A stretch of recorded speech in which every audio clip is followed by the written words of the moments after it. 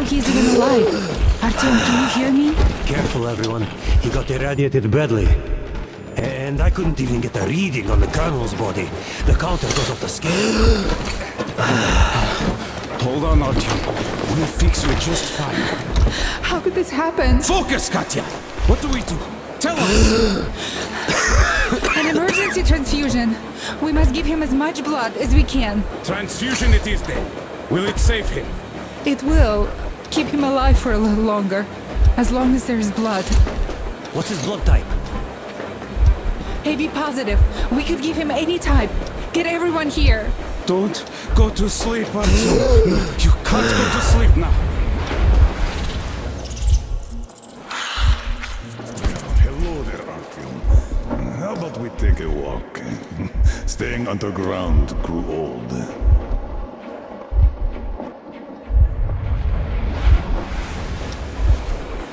That's it, Stepan. You can't give more. Look! He's up! Can you hear me, Artyom? Don't you dare die on us. Just don't you dare. You've got a whole life ahead of you. And kids. So fight for it. Fight! Why did you stop? Didn't you always want to go outside? Didn't you open that airlock at the Botanical Gardens? This place is much better. This isn't your destination, Artyom. You're not there yet, not even close. It's not your station, it's just a dead end. Not your goal. Can you hear me? Give me your hand. Oh, you're burning up. Well, I hope this old man's blood will do something about that hot head of yours, eh? Come on, let's go. Okay, my friend. Time to get some quality blood in that body of yours, huh? With this, you'll be up in no time. Or I'll eat my own shoes, huh?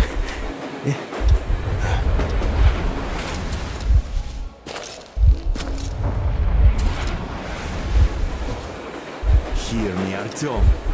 You've got a wife you need to work on making kids with. And my fiancé is still in Moscow. We still have to stir some shit up back in the metro, so don't you fucking dare die here. Look, Artyom. Lake Baikal makes you believe real life is possible. Not the petty rat race we had back in the metro. I just have to say, you were right, Artyom. Right for wanting to get us out, bring us here. And I, the old fool, I was simply afraid. Afraid of life, as I see now.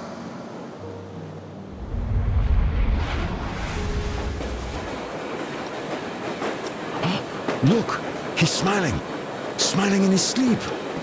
He even seems to say something. It's his fever talking. He's burning up. This world is worth giving everything up for, Artyom.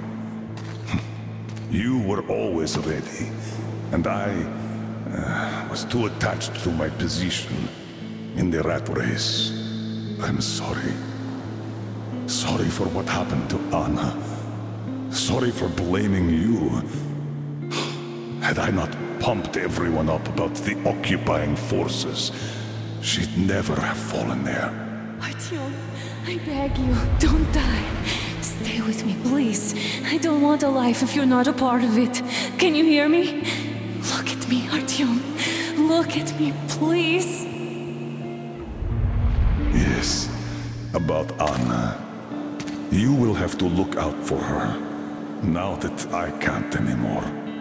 I don't care if you go to that ocean. Just stay with her.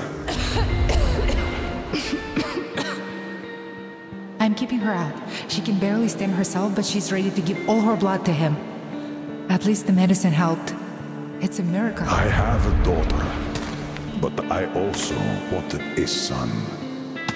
A really stubborn one. just like me. Like you. I really like this place. It's so clean. I'd like to stay here forever. Could you arrange that for me? And the most important thing, my time's up, Artyom.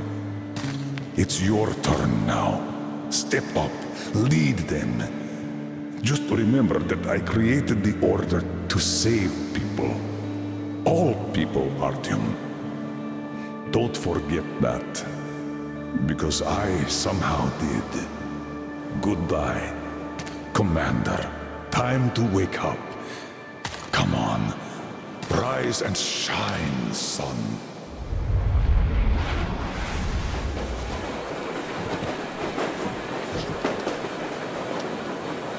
The fever is subsiding. I think he's getting better. Now he needs some rest. You too, Anna. We've got hope now.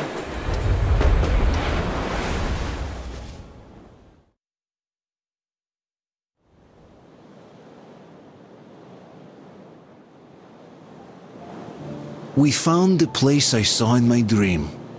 That hill on the shores of Baikal where Miller took me.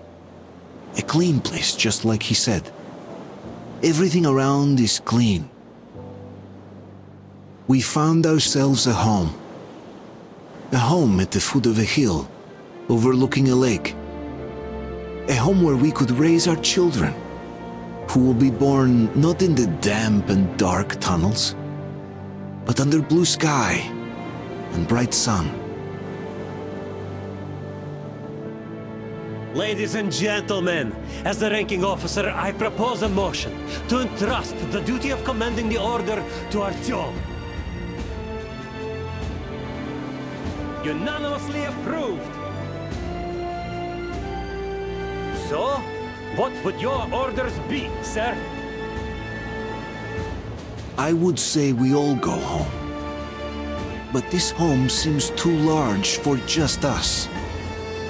You know, the Colonel once told me, he created the order to save people. All of them. I say it's time we perform this duty.